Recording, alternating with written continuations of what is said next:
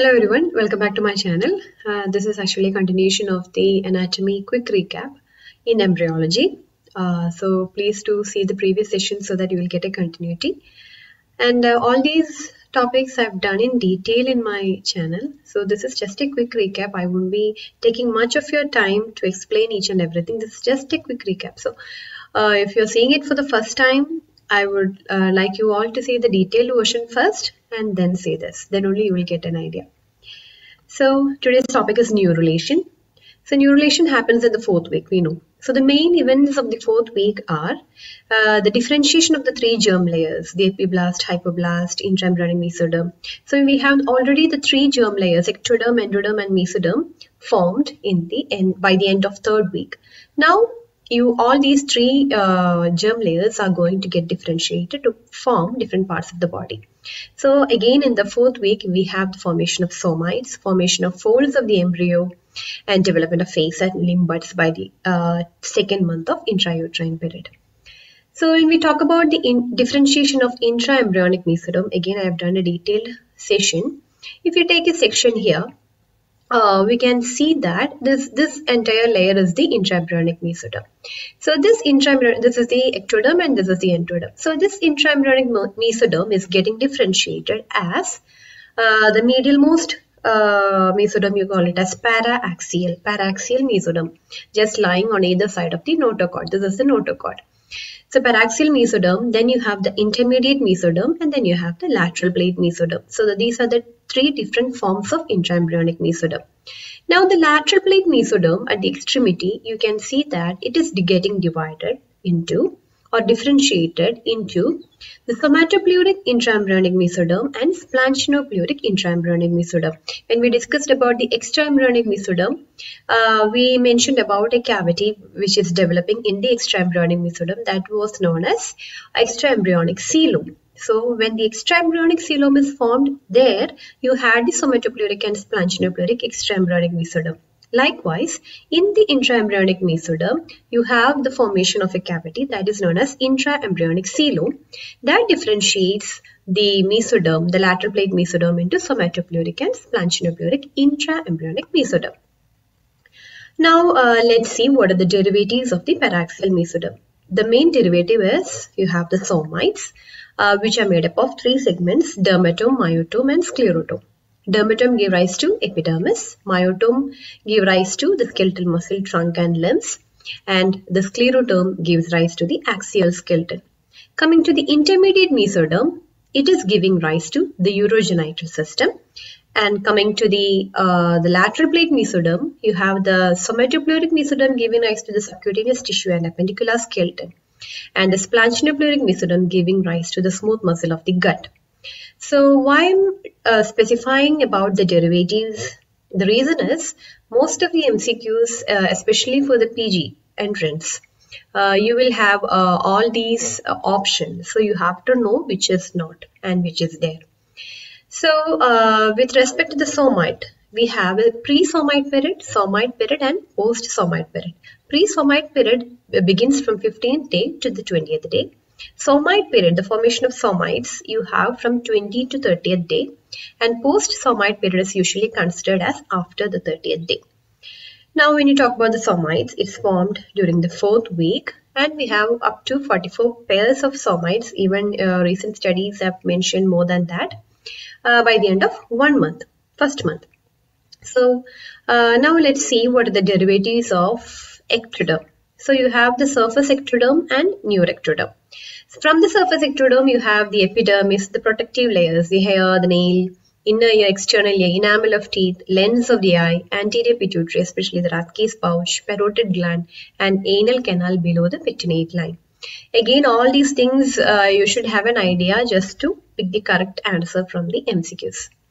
Now coming to the neuroectoderm, we know neuro, as the word implies, it is mainly related with nervous system. So you have the neural tube, the central nervous system, retina and the optic nerve, pineal gland, neurohypophysis, astrocytes, oligodendrocytes. So here the neurohypophysis is from the neuroectoderm, whereas the anterior pituitary is from the surface ectoderm. That difference you should know. And in eye, the lens of the eye is from surface ectoderm and the retina and optic nerve from neuroectoderm. So such differences, if you could make out, it will be easy for you to remember things. Now coming to the Ectoderm, we have the notochord here, and above that you have a portion of the ectoderm which you call it as Ectoderm. So after the formation of the notochord, it induces the formation of the neural tube. So that process is known as neuralation. So first what happens is, as the notochord induces the development of neural tube, first we have a neural groove with neural folds, and later this will get detached from the ectoderm to form a neural tube. So fusion first occurs in the cervical region, then it goes cranially and caudally. So at the point of the fold, you have a group of cells which was first incorporated into the neural tube, but later as it gets folded into the neural tube, it will get separated and lie as a separate mass. They are known as the neural crest cells. Again, I've mentioned all these things in detailed sessions. Please see it. So at the anterior end and posterior end, you have the two openings for the neural tube till it gets closed completely. So at the anterior end, you call it as anterior neuropore. It is usually closed at 20 somite period or middle of the 4th week. And at the posterior end or the caudal end, you have the posterior neuropore which is closed at 25 somite period or by the end of 4th week. This period also you have to remember. So the cranial end gives rise to the brain and the caudal end of the neural tube forms the spinal cord. Now the neural crest ectoderm, the neural crest ectoderm gives rise to the following structures. This also you have to remember. The adrenal medulla, almost all the ganglia, the sensory ganglia which are pseudo-unipolar neurons, autonomic ganglia, the postganglionic neurons. Then you have the pigment cells, Schwann cells, and in meninges, the pia and arachnoid matter. Then the pharyngeal arch cartilage, odontoblast, parafollicular C cells, endocardial cushion. So all these are derived from neural crest ectoderm. Which are the derivatives of mesoderm? Mesoderm, you have mainly the muscle. So it can be the smooth muscle, it can be the cardiac muscle, the skeletal muscle. Then you have the connective tissue, almost all serous membranes, bone and cartilage, blood, lymphatics and the cardiovascular system, adrenal cortex, gonads and internal reproductive organs, spleen, kidney and ureter, most of the organs with the smooth muscle, dura mater, then notochord, especially the nucleus pulposus region. So all these are derivatives of the mesoderm.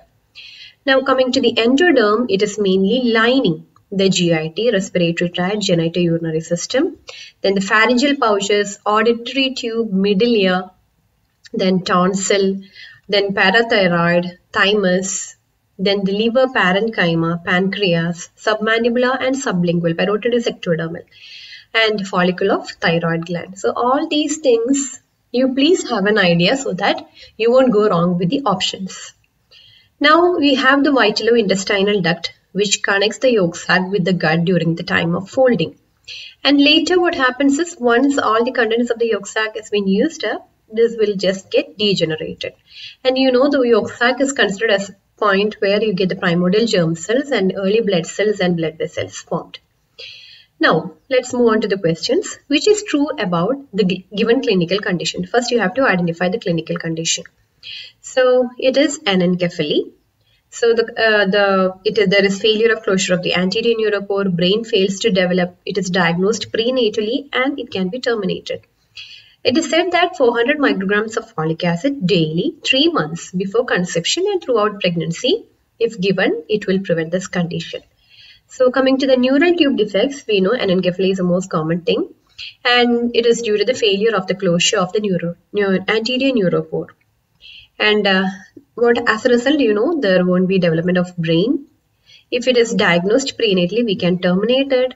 And this was one of the last options of the MCQ. That is 400 microgram of folic acid daily 3 months before conception and throughout pregnancy may prevent neural tube defects. Now, can you identify this clinical condition? This is an open defect seen at the lumbosacral region.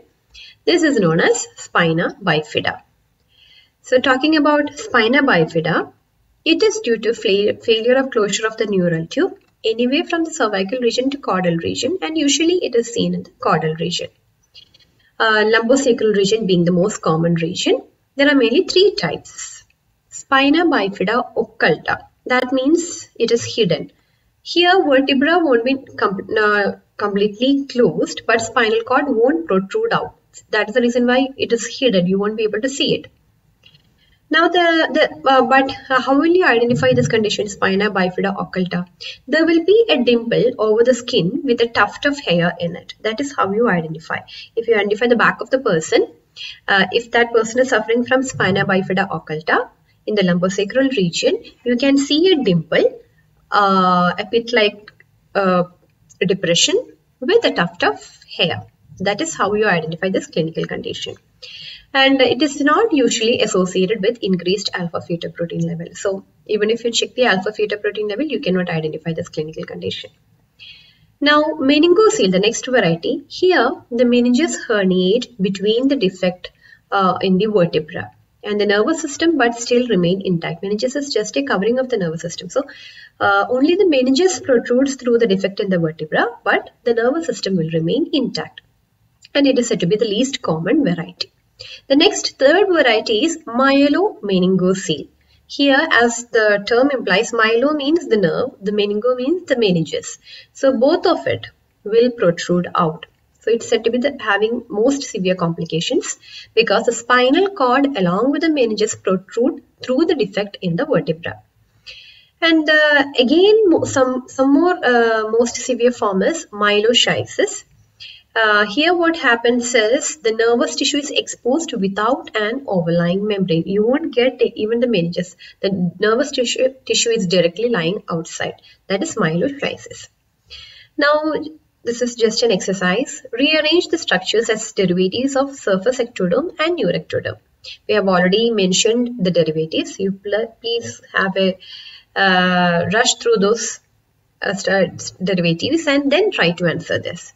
So I would say all these are the retina, optic nerve, pineal gland, neurohypophysis, astrocytes, oligodendrocytes are all derivatives of neurectoderm, whereas anterior pituitary and parotid gland, they are derivatives of surface ectoderm. If you try to do exercises like this, then it will be easy for you. You can easily pick the derivatives.